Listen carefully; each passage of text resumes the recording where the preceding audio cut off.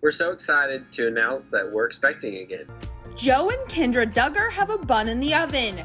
The Counting On stars announced the happy news on Instagram. We are so excited to announce that we have a tiebreaker coming in February. Baby number 3 is on the way. We are so excited to see Garrett and Addison's reactions when they meet the new baby.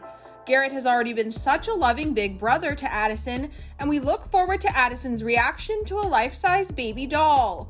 Life is full of surprises, and we're thrilled that it is a sweet baby that surprises us this time, the post reads. It's going to definitely be a challenge now that we're going to be outnumbered. We're going to be 2 of us to 3 kids, and so I know we're just going to be more busy. Their little one will join the couple's other 2 kids, Garrett and Addison. Joe and Kendra tied the knot in 2017 and had Garrett in 2018. In 2019, they welcomed their little girl, Addison. To see more with Joe and Kendra, check out Counting On Tuesdays at 9/8 Central on TLC.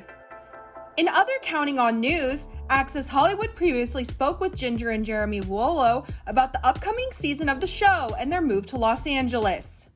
So we're back for another season of Counting On. What can you guys tease that fans are going to get to see?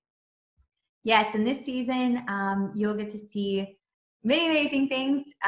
We moved to LA, so you'll get to see a road trip to LA for our move, and then also announced to my family that I was expecting. And then shortly after that, I miscarried that baby. And so you'll see the stars of that we walked through. Also losing my grandmother, but then following that up where God blessed us with another little one, and so announcing that pregnancy to my family as well.